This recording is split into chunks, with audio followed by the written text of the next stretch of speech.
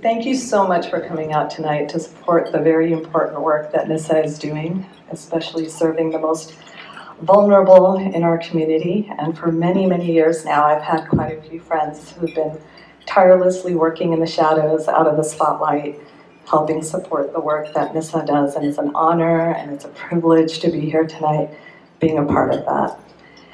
And you know, over the years, I've spoken to more than a few domestic violence victims, and we've gotten into some discussions about, you know, kind of questioning how was it that we got here. You know, my friends who were talking to me about some of the difficult situations they found themselves in with abusive husbands. And there's been a whole range of theories about how they got to where they were. Sometimes they talked about substance abuse issues, sometimes they talked about mental health issues like personality disorders, but many times they talked about how their ex-husbands grew up, what the environment was like in their homes, and what kind of often dysfunctional marriages they witnessed amongst their own parents, and what kind of abusive parenting they often experienced. So it makes sense why NISA, every single year at their annual fundraiser, chooses to have somebody give a talk around the theme of family, around the theme of healthy marriages, healthy communities, healthy families. And so I was asked to come speak tonight on an article that I wrote back in 2010 called Raising Children with Deen and Dunya. Deen means religion, and Dunya is just shorthand for the worldly life, the secular life. And I want to just from the get-go make it clear that I'm not an expert, I'm not a family therapist, I'm not a scholar, I'm just a data collector and a storyteller. And this article was written after I had been really sitting down families who I found were very, very successful in how they had raised their kids and how their kids had grown up to be healthy adults, kind, compassionate, caring human beings, and unapologetic Muslims. And I asked them, what is it that you did? How did you raise your kids to be the way they are? And I noticed over time, they gave me a whole spectrum of advice. But there were 10 themes, 10 nuggets of wisdom that kept popping up from time to time. So I compiled those 10 tips and wrote an article, and now I've created a PowerPoint presentation, which I'm going to be presenting to you tonight. Usually this PowerPoint presentation takes around an hour and a half to 2 hours to cover, but today I'm going to be giving the Cliff's Notes version, speeding through it, trying to get done in half an hour, inshallah. All right, so without further ado. So the tips, the 10 tips, they are listed in order of how common they were mentioned, how often they were brought up. And the number one tip all 100% of these families gave me and said that you need this in order to have successful families is dua, dua, dua, which gets translated to supplication. Turning to Allah, turning to our Lord and Creator. And these families were very, very hesitant to take any kind of credit for the successes that we were witnessing. They said, this doesn't come from us, it comes from Allah subhanahu wa ta'ala, we prayed for this, and it's completely His mercy, and we have nothing to do with what you're seeing. Now, it's really easy when you hear that to say, okay, fine, pray about it, I get it, but tell me really, what should I be doing? If that's our reaction, honestly, we have to pause and we have to reflect and we have to realize that that's a false premise to begin with, to think that there's anything really besides prayer that gives us our success. So these families told me that anytime they had a difficult decision they had to make in their children's lives, they would turn to Salatul Istikhara, the prayer of guidance. Anytime there was something they felt they really needed in their kids' lives, they would turn to Salatul Haja, the prayer of need. Anytime they saw a blessing appear in their children's lives, they would be very quick to pray the Salatul Shukr, prayer of gratitude. They prayed for their children when their kids started working, even if it was something as simple as a babysitting job. They prayed for their children to always have halal incomes, permissible incomes. From a young age, they prayed for their children to grow up to have pious spouses.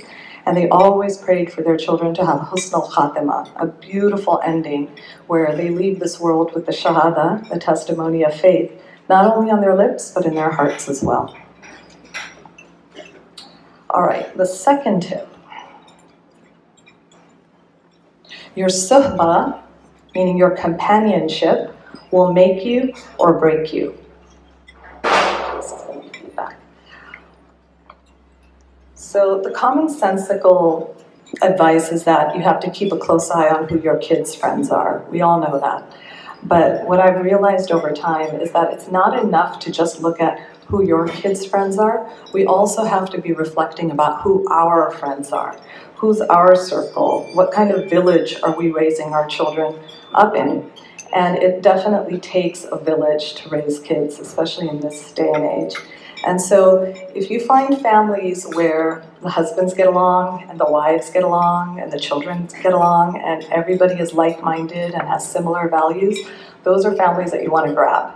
They're diamonds. And it's not necessary to have 100 friends or to be, the belle of the ball, the social butterfly, having tons of parties every weekend. Really, you only need 2 or 3 good, solid friends. And when it comes to suhbah, I also noticed that a lot of these successful families had grandparents living in the home. Over and over, these exceptional young people, I found out they had a grandmother or a grandfather who was in the home, and it makes sense because in this day and age where it's all about me, having to worry about somebody else's needs and having to show respect to elders gets taught by having to do it day in and day out. There's also the importance of mentorship, to not just rely on your kids being friends with people who are only their ages. It's important to find the yunkles, I like to call yunkles, young uncles, and the bajis, the older sisters in the community, who can be a good influence and who have a passion for the religion, but who are also succeeding in their studies and their careers and can be good role models for your kids. So it's important to bring them in your circles as well. And it takes time to invest in friendship. It takes time for people to feel that they trust you and they're willing to be vulnerable around you. So look out for good friends. Okay, so who could possibly be the best companion for our kids? And that brings me to the third tip. These parents told me the Prophet Muhammad sallallahu alaihi wasallam was a living, breathing reality in our lives. He was not somebody from the ancients. He was not somebody from the history books or only relegated to Sunday school lessons. He was somebody relevant and he was somebody real. The way you may talk about a grandfather whom your children never met, who may have passed away before your kids were born, but your kids grow up hearing every detail about the grandfather and they grow up loving him and respecting him and hoping to meet him one day. That's the kind of relationship these kids had with the Prophet ﷺ. When our children were back in preschool, we asked Imam Zayd Shakir, what should we be teaching them? And Imam Zayd said, teach them Sira, the biography of the Prophet ﷺ, and nasheeds, songs written in praise of him. I know of a 2-year-old right now whose parents do not play nursery rhymes for him. They only play nasheeds.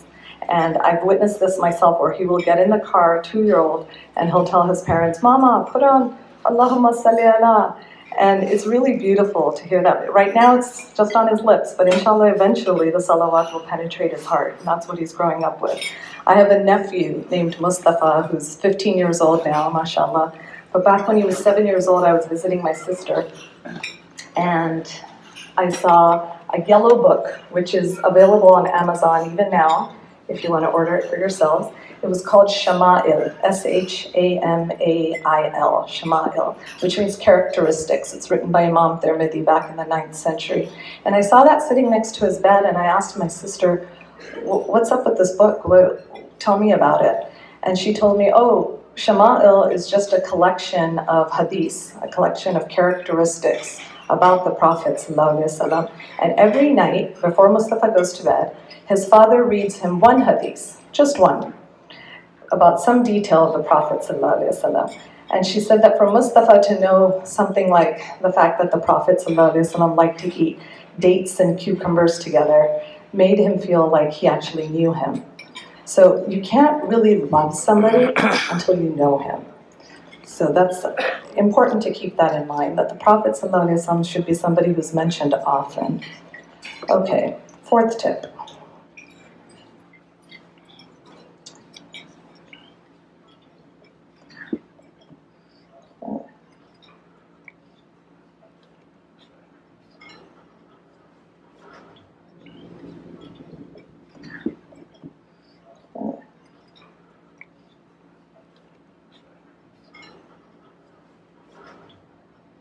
Oops. All right. So the fourth tip is, I wrote it up for the PowerPoint as beware of the dangers of don't. In the article, I actually wrote it up as having fun wasn't haram in our home, meaning it wasn't impermissible, it wasn't prohibited, but we kept the home environment as halal as possible, as permissible as possible. So what beware of the dangers of don't means is that kids should not be growing up hearing no, no, no, no, no. They should actually be growing up hearing yes, yes, yes, yes, yes. And we want our kids to feel that their religion enables them to have a full and happy life. And they shouldn't be seeing it as a religion of restriction and constriction. Later on, obviously, they're going to learn the fiqh rules and why we don't do the different things that we don't do. But in the early years, it requires that we be very, very creative in how we say no to our kids. And a small example that I'll give for the home environment is many of these parents told me that they had very, very tight media control in the home. They had very limited screen time for their children, whether it was the iPhone or the iPad or the television set.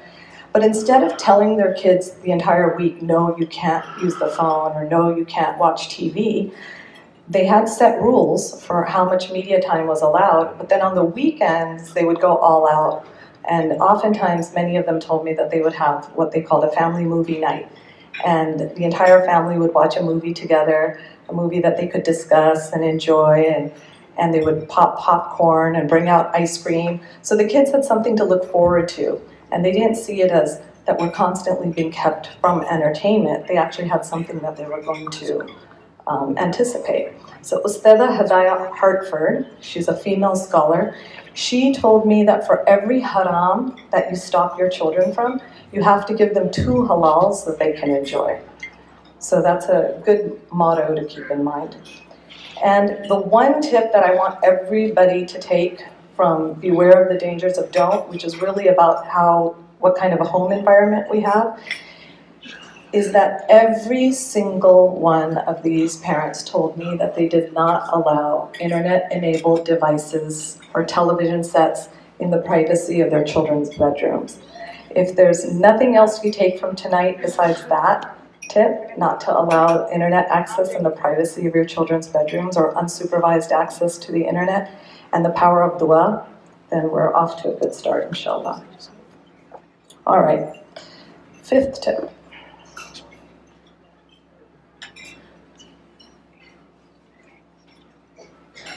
I don't know why this is so slow. Okay. These parents told me, and the kids, that our parents didn't just talk the talk, they walked the walk, which means that their parents practiced what they preached. There is nobody who picks up on hypocrisy quicker than children. We may think that they're not noticing, but they actually are. And they're like sponges. Whatever is around them, that's what they're soaking up. And when they get squeezed, that's what comes out. And Dr. Rania Awad said that children listen with their eyes. Children listen with their eyes. And one young man told me that he remembers his father weeping when he missed a prayer. He one time missed a prayer in his son's presence, and the son witnessed his father break down in tears of remorse. He told me that that did more for him than all the lectures about the importance of prayer could have ever done for him, just seeing how his father responded. to the fact that he had missed the prayer time. And then Sheikh Nuhamin Keller says that children need to see that Islam worked.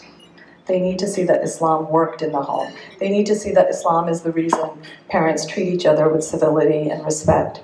Islam is the reason that the parents have a clean and nice smelling and organized home. Islam is the reason we don't litter. Islam is the reason we're good citizens. Islam is the reason we care about the environment and that we stand in line and we follow the rules. So when kids grow up and they see that Islam gave them a life of dignity and grace and benefit, then inshallah they're going to hold on to it.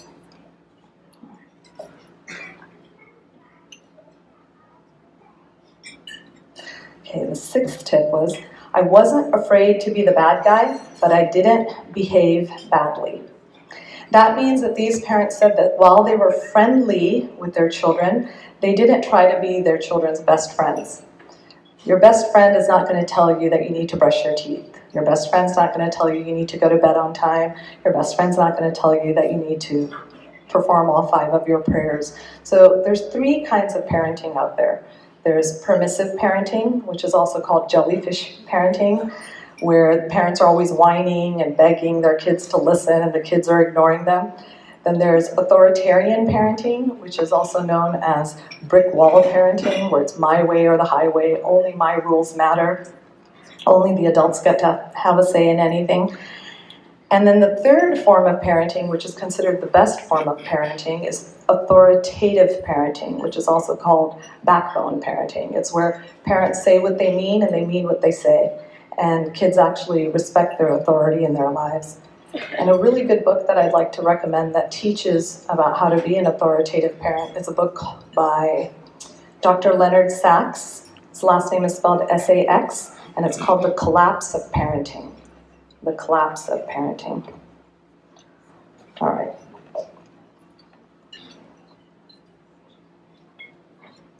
The 7th tip these parents shared is, I always kept them close by.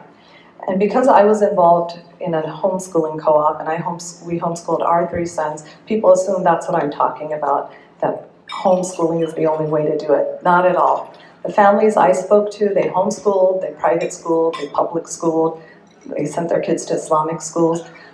What it did mean, and I know this is a sensitive subject and it's not a judgment call on anyone, this is just the data I've collected. All of these parents told me that they didn't put their kids in daycare. Their kids were not in daycare from like 6, 7 in the morning till 6 or 7 in the evening. These children, some of these families had nannies who helped take care of the kids, but the actual tarbiyah, the actual upbringing of the children, was done primarily by a parent or a grandparent in the home. And Sheikh Alauddin Bakri, he said that there's 3 avenues in which your children are being influenced at all times. And those 3 avenues are the streets, which means their social life, where their friends are, the school, and the home.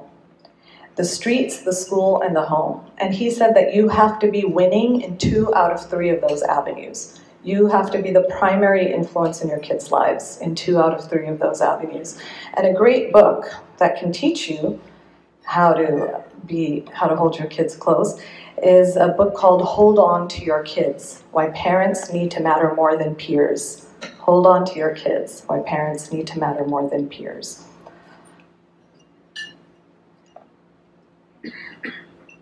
The 8th tip.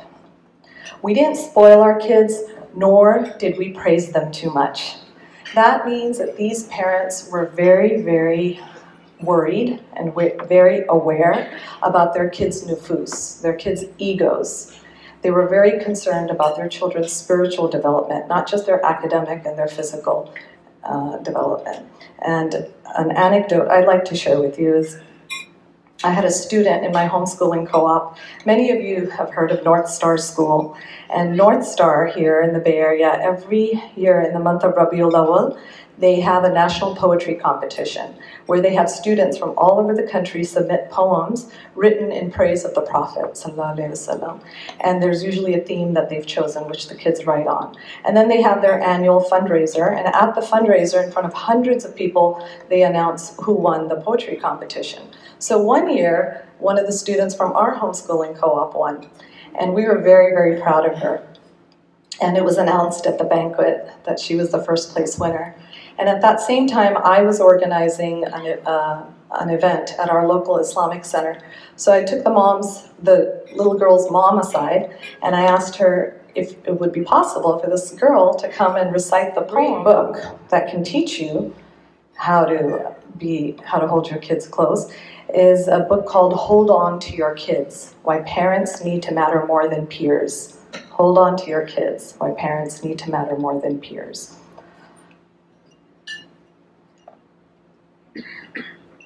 The 8th tip. We didn't spoil our kids, nor did we praise them too much. That means that these parents were very, very worried and very aware about their kids' nufus, their kids' egos. They were very concerned about their children's spiritual development, not just their academic and their physical development. And an anecdote I'd like to share with you is I had a student in my homeschooling co-op. Many of you have heard of North Star School. And North Star here in the Bay Area, every year in the month of Rabiul Awwal, they have a national poetry competition where they have students from all over the country submit poems written in praise of the Prophet ﷺ. And there's usually a theme that they've chosen, which the kids write on. And then they have their annual fundraiser, and at the fundraiser, in front of hundreds of people, they announce who won the poetry competition. So one year, one of the students from our homeschooling co-op won, and we were very, very proud of her. And it was announced at the banquet that she was the first place winner. And at that same time, I was organizing an event at our local Islamic center. So I took the little girl's mom aside, and I asked her if it would be possible for this girl to come and recite the poem at the event that I was organizing. And the mom paused, and she thought about it, and she said, you know, she's been receiving a lot of praise for that poem this week. And her name was announced in front of hundreds of people. And then this week, she just happened to be in a science program in Tilden Park in Berkeley when KQED or PBS, one of those TV stations, was there with their local camera crew, and they were filming a science program. And they ended up interviewing my daughter for their science program, and that's going to be airing on television. She's like, I just don't think it's good for her nafs. I don't think it's good for her ego to be in the spotlight so much, so if you don't mind, we're going to go ahead and say no. And I remember being very, very impressed with that, because who wouldn't want their child to come and recite a poem about the Prophet ﷺ in front of everyone? But this mother was concerned about something a little deeper, a little bit more invisible. And that little girl's grown up to be an exceptional young adult, mashallah, who's done some great things in life, but she's got a lot of humility and a lot of grace, mashallah. Okay. The 9th tip, talk to your kids with love. And these parents told me that they were not afraid to apologize to their children when the parents messed up. They did not hold grudges when their children messed up. They told me that they wanted their kids to look at the world around them through what they called the eye of discernment, meaning that they wanted their kids to look at the world through a critical eye. One dad told me that he didn't like the movie Frozen, he didn't like the messaging of the movie, but he didn't prohibit his daughters from watching it. He watched it with them. But then he got them to think about it. He pointed out the famous song, Let It Go. He pointed out the lyrics in it. The song is all about let go of the rules don't matter anymore. And he talked to them about, well, what is this messaging that rules don't matter?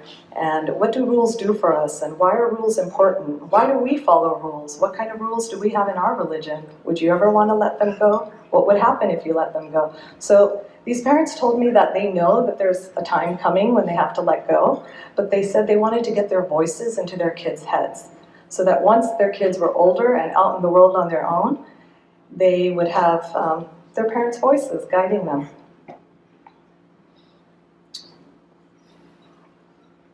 Oh, and one mom told me that she comes from a very specific Arab culture, and she said that it's very common in her culture that parents, when they're upset with their children, they curse them.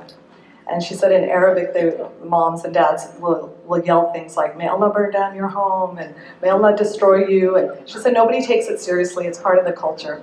But she said when she was little, her mom would yell du'as at them. And she said when her mother was like ready to pull out her hair and was really frustrated, she would scream things like, "May Allah guide you, may Allah give us Jannat al-Firdaus, may Allah forgive all of us." And so she said when she had her children and they were driving her crazy, that's what she defaulted to. She defaulted to her mother's voice, and she said she would end up screaming du'as at her kids.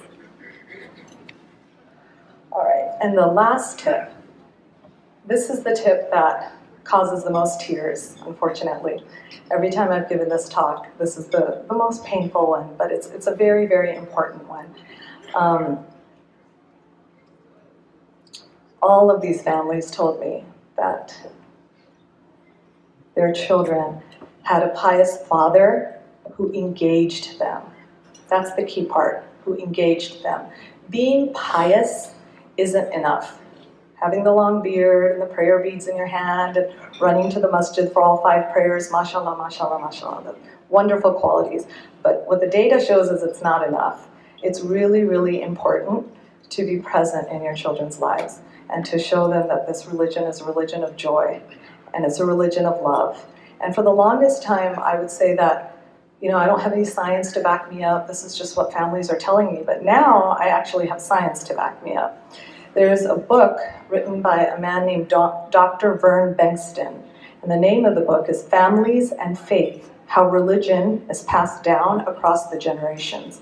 And he did this landmark study where in 1972, he started following 2,000 families, and he followed them from 1972 to 2006. He would interview them every 5 years, and Jewish and Christian families for over 30 years.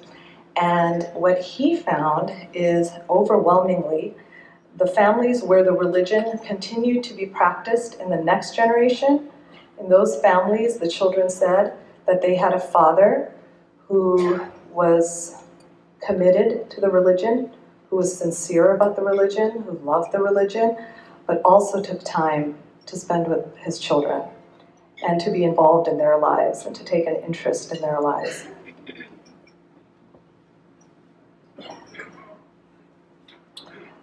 All right, so that brings me to my conclusion, which is, there's nobody who loves checklists more than me. I love the how-to lists and the to-do lists, but I know that when it comes to parenting, it's not like baking. It's not like this recipe you follow and then in the end you get the results that you want. We know that it's completely the mercy of Allah subhanahu wa ta'ala if, we get the results that we've been hoping and praying for. And we know throughout history, even the prophets were tested with wayward children, rebellious children. And Allah subhanahu wa ta'ala has promised us in the Quran that He's going to test us with our health and our wealth and our children. And we pray that He doesn't test us with our children, but we have to be ready for whatever's coming our way. And Sheikh Yahya Rhoda said that, at the end of the day, we're not going to be held accountable for how our children turn out. What we're going to be held accountable for is what we did to facilitate their success. And I know somebody who did all of these things, all 10 of these tips. She could have written the book on how to raise kids. MashaAllah, she's a role model for many of us. And she told me one day that her son called her from college and said he wasn't praying anymore. He told her that he wasn't feeling the Deen, as he put it. And she told me very, very calmly. And I kind of took in the information and then I said, why aren't you panicking? Why aren't you freaking out? Your son is telling you that he's not praying. How can you just say it so lightly? And she said, because I have a high opinion of my Lord. She said, from day one, I've been praying for my children's success in the Deen, the religion, and in the Dunya, the worldly life. And she said, I know that those prayers didn't just disappear into thin air. So I know that those prayers were heard and that they'll be answered, but they'll be answered in Allah's time, not in my time. So she kept her door open, She and her family, the rest of her family, kept practicing the religion with joy and love, and they let it be known to their son that they're still moving forward with what they believe is right. He's welcome to join them or not, but they're still moving forward. And he observed them for a while, and alhamdulillah, later, one day, he came back. He came back to the practice of the faith. He saw that Islam worked, and he saw that there was love and there was benefit. And so that takes us back to the first tip, dua, right? The mom kept praying for her son. She didn't give up on him. And so I'm going to end with a dua. I'm just going to read the translation of it. It's from Surah 14, Ayah 40. And I'm going to read the English translation of it. O my Lord, make me one who establishes regular prayer, and also raise such among my offspring. O our Lord, and accept thou my prayer. O our Lord, cover us with thy forgiveness, me, my parents, and all believers, on the day that the reckoning will be established. Ameen. Thank you.